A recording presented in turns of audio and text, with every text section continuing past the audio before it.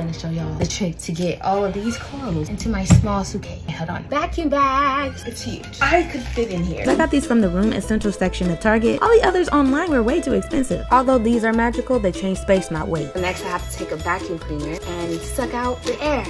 I love this part. It's so visually pleasing. Success. You have to see if it's gonna fit though.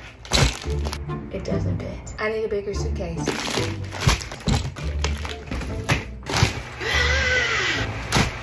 I'm only going for 4 days. Just because I'm a maximalist does not mean I don't like to stay organized. You know how you have a lot of little stuff roaming free in a bag? I did mine by categories, so cleaning products, skincare, makeup, and jewelry. But ever since Naomi Campbell educated us on how dirty planes are, I walk on a plane with every cleaning supply under 5 ounces known to man. Now, if you're a true overpacker like me, you know that this is actually the scariest part about packing. I actually can't believe that I made it. We made it, y'all. It took a long time for it to get here, but we made it. It was a little overweight, but they still let me on that plane. And that's how you pack as a maximalist.